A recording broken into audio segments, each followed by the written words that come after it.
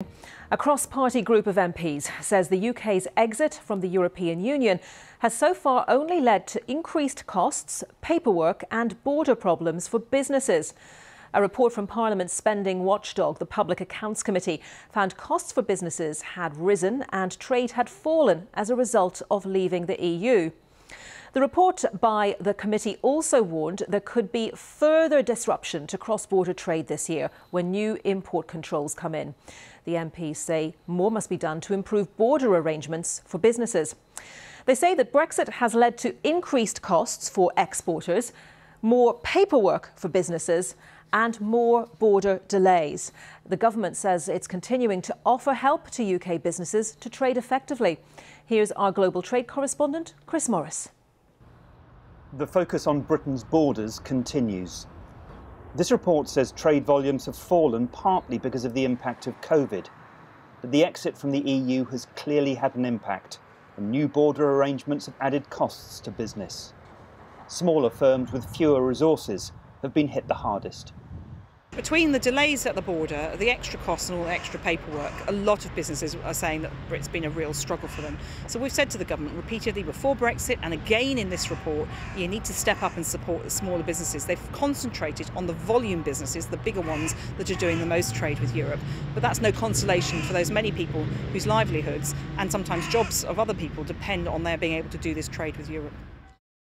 The committee notes that a Brexit support fund worth £20 million was initially created for small businesses. But only £6.7 million was paid out because it was so hard to access the money. More, the report says, needs to be done. Outside Dover, long queues of lorries have become the norm, but the committee says it could get worse. It says there's potential for further disruption as more people start travelling again and passenger volumes at key ports like Dover increase. There's also concern about extra delays later this year when the EU introduces new passport controls and the UK starts checking the import of food products. The MPs want more transparency from government about the problems businesses are facing. The government says it plans to create the most effective border in the world by 2025. The committee says that's a noteworthy ambition, but optimistic given where things stand today. Chris Morris, BBC News. And joining us now from Devon is Mary Quicke, a farmer and artisan cheesemaker. Mary, good to have you with us today. Tell us a little bit more about your business, first of all. Well, as you say, we've got the cows, we milk the cows, we make the cheese, make it into beautiful cloth-bound, mainly cheddar. And before Brexit, we sold 40% of it overseas. We exported 40% of it. And now, post-Brexit? 23, just under 23%. Okay, and that's not obviously, that's partly COVID, but Brexit has played a really huge part in that.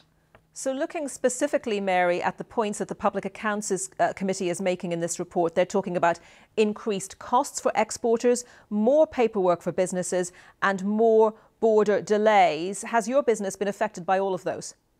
If you wanted to describe that, described it perfectly. I thought, at last somebody's representing what it is we think. The costs, I mean, every shipment now needs a vet certificate. The vet costs money. Our shipments tend to be quite small, you know, less than a pallet. And so that's quite a cost. There are the paperwork takes a lot of time. The person who's doing the paperwork has got 15 other things to do. You know, we're a little business. And then with the delays, we have no idea when we send cheese off whether it will actually arrive there on time. And there's different rules. I mean, great to have that we have the most fantastic port system, but actually for as long as we keep winding the French up and having winding the French up as a political plus, the port authorities in France they're random, different rules apply at different ports at different times. So until our government gets to grip with competence and attention to detail and not grandstanding and winding the French up, we are absolutely, you know, well, I can't see an end to the problems. We're on the verge of saying, actually, it's not worth us exporting direct to Europe. We'll have to do it through someone else. And our customers you're a 14th generation business, I understand. A 14th generation, yes. That's a long time. That's a long time. You're on the verge of saying, 14 generations into this business, that it may not be worth your while exporting directly, at least, into Europe. That's correct. It's just, that's the discussion we're having. We're just not big enough.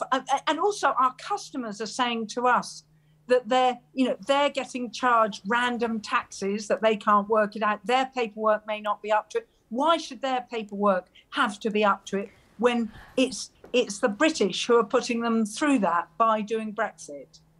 So we saw yesterday that the government appointed a minister for Brexit opportunity. Can you also see opportunities, despite the issues that you're facing right now? Can you also see opportunities ahead, if not in the immediate future?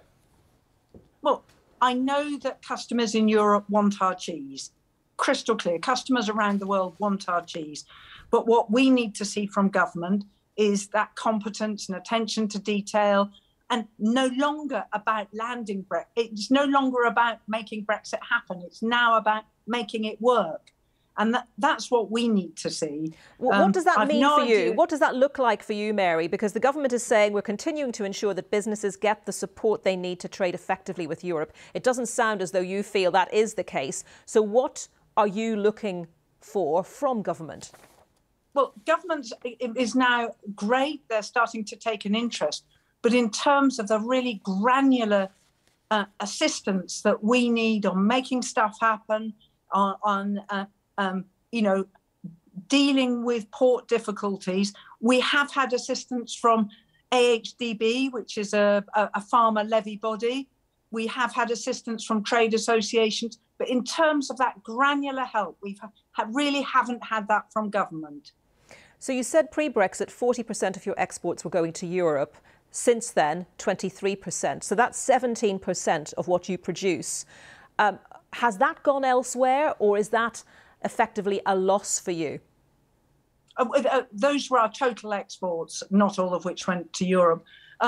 Well, there has been, if you like, the Brexit dividend perhaps that we've had, or is that we think that people in this country are getting a bit more nationalistic. They're keener on buying cheese from Britain. So we've have had a bit of an uplift in the UK. We've also had a huge uplift in online sales to do with COVID, because people are reaching out and wanting to get the cheese that they used to get in food service and deli counters.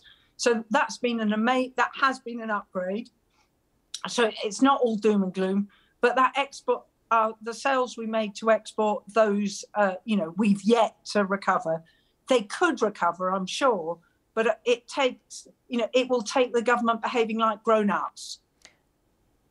Mary Quicke, thank you very much for talking to us today, telling us your story. Mary Quicke, farmer and artisan cheesemaker there in Devon.